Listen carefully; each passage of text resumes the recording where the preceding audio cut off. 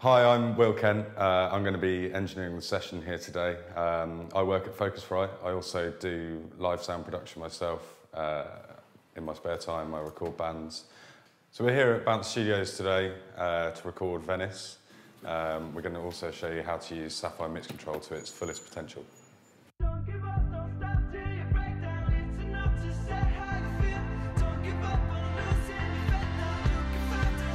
Let me bring you up to date. It's the summer and we've got it made. From the parties to the games, we'll be drinking and try to behave. And I know this love can make it through. I can feel it in my heart when I think about love. So we're using the Liquid Saffire 56 as the interface here. So the first thing that we need to do is to hook up the firewire cable to that, to connect it to the computer. So when hooking up firewire cables, it's important to have the interface and the computer off so as to prevent any damage to either the interface or to the computer. We're using the Octopre Mark II dynamic to expand the I/O count of the Liquid Saffire 56. We're also using it so that we can add compression to the kick and snare on the way in. So the first thing we need to do is hook up the ADAT cable to the optical out of the Octopre Mark II dynamic, and then add that to the optical in of the Liquid Saffire 56. We're only using one ADAT cable because we're only running at 48K. If you need to run at 96K, then you need to use two ADAT cables to be able to get the full channel count. So now we're going to hook up the ISA 828. We're going to do that over optical as well. So here we'll just connect another optical cable to the ADAT output of the 828 to the second optical in of the Liquid Saffire 56. So we've now got all our digital inputs made to the Liquid Saffire 56. At the moment, it won't all be in sync, so we need to set something as the sync master. In this circumstance, we're going to use the Octopre as the sync master. So that will be set to internal. We're then going to set the Liquid Saffire 56 to sync to ADAT 1, which is the ADAT port that the Octopre is connected to. We're then going to use a word clock cable to go from the Octopre to the ISA 828, so the ISA will also be in sync as well. Okay, so we're now going to hook up the word clock cable from the Octopre to the ISA 828. So you go from the word clock output of the Octopre to the word clock input of the ISA.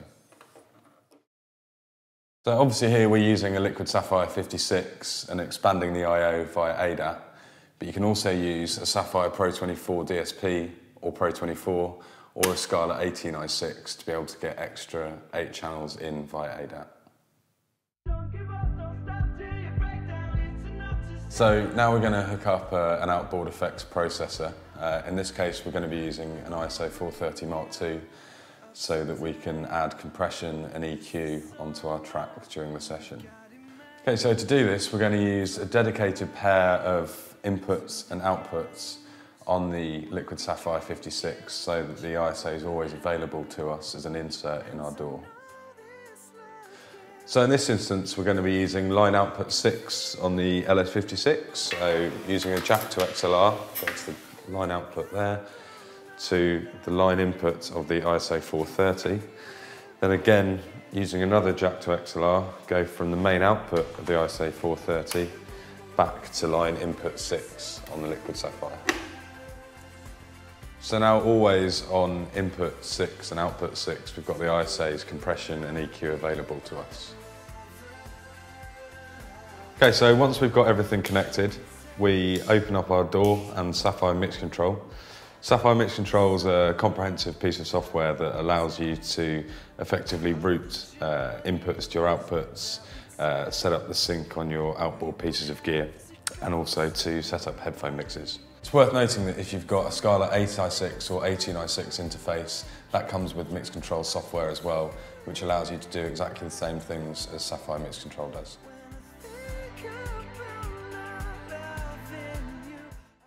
So in this top section, we've got the mixer, A mixer allows you to assign any input to the interface or any output from your DAW software to a mix. You can then send that mix to any of the outputs on the interface.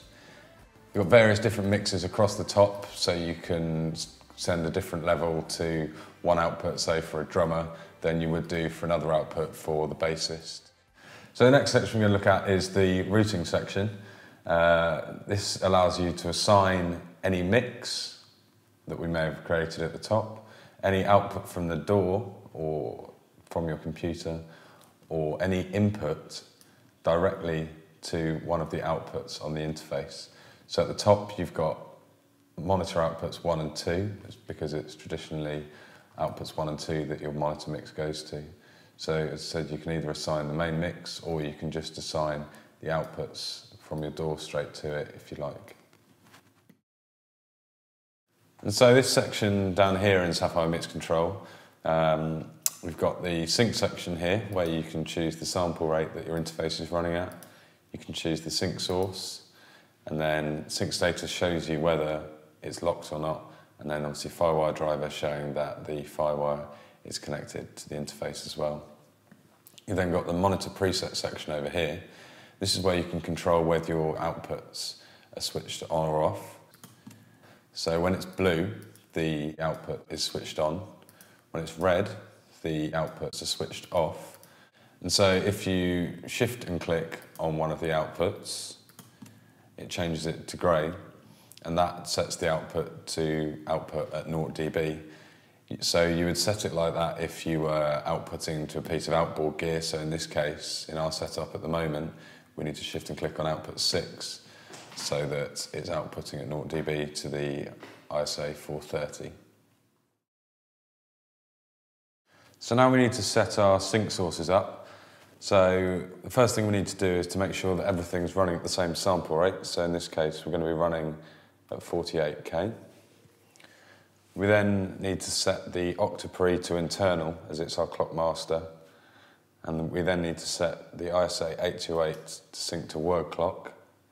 And then in mix control, we need to set the Liquid Saffire 56 also to 48K and to sync to ADAT 1.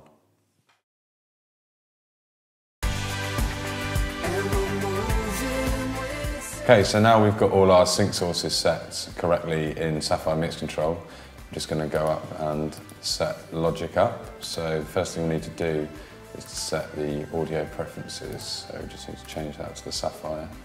You need to set the audio preferences up regardless of the DAW that you're using as well. Now we need to add all the tracks in for the band. So we're going to add tracks, audio tracks. First of all, we're going to add 10 mono tracks. Going to make them ascending. At the moment we're going to set them all to output to 1 and 2, but we can change that afterwards if we need to. So I'll just go through and label these up.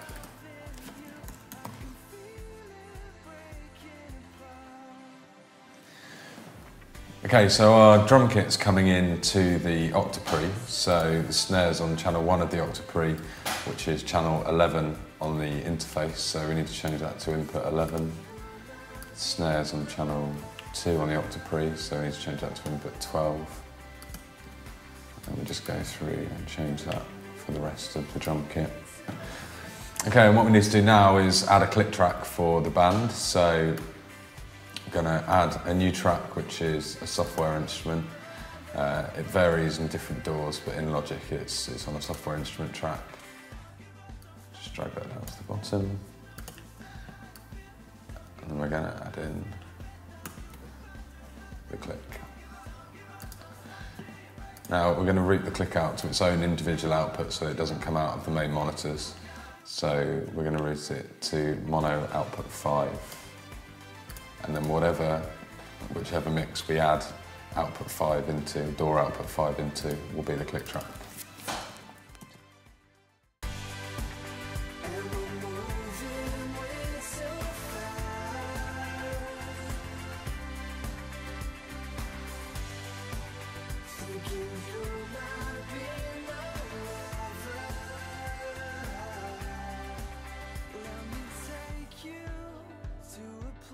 Okay, now, so we've got all of the inputs now assigned into Saffire Mix Control. So what we're going to do is set up each of the artists' individual headphone mixes. So we'll start with Jack here. You can see if you want to label a mix, you just double click on the name down here and then you can change it in there and it will change it at the tab at the top for you. So Jack's headphones are connected to line output 3, so we're going to assign Jack's mix to line output 3. George's headphones are on 4, so we're going to assign those. Then we've got Al's on 5. Line output 6, remember, is our 430, so we can't use that one. Then line output 7 is Max's, and line output 8 is James's. And they're all of our mixes assigned up then. We've also got up here our control room mix, which is the mix that we're going to hear here in the control room. So they're going to assign that to the monitor outputs on the interface, so that we can then hear that back in here. So now when artists ask us for different levels, we can then change it in their individual mixes in Saffire Mix Control. Yeah, can I just get a little less guitar, please? Yeah, no worries, mate. So Alex has just asked for less guitar in his headphones, so I'm just going to go to Alex's headphone mix here and just pull down the guitar slightly there. Will, can I get some more kick, some more snare and some more click in my headphones, please? So Jack's asked me for some more snare, so he's going to add some more snare into his headphone mix. Here, he's asked me for a bit more kick, so I'm going to add some of that in. He also wants some more click as well, so we'll just turn that up.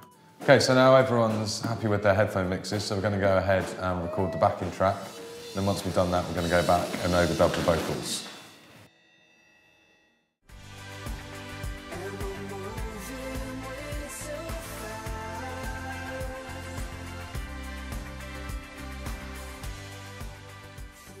Check, check, 1, 2. I think I can hear myself double. I think I've got a bit of latency. All right, mate, I'll sort it, no worries. Okay, so Max has just said to me that he's getting latency in his headphones. So at the moment, we've got his vocal coming through from the DAW on this channel, so it's being processed by Logic. So because of the buffers in the processing, he will be getting a latency. So what we're going to do is change it so that he's got a direct input going straight to his headphones. So now his vocal's going straight into the Saffire and straight back out with 0 latency. So we've had a really good day down here at Bounce. Saffire Mix Control has really helped us out. Band are happy, session went well, and we've got a good track out of it.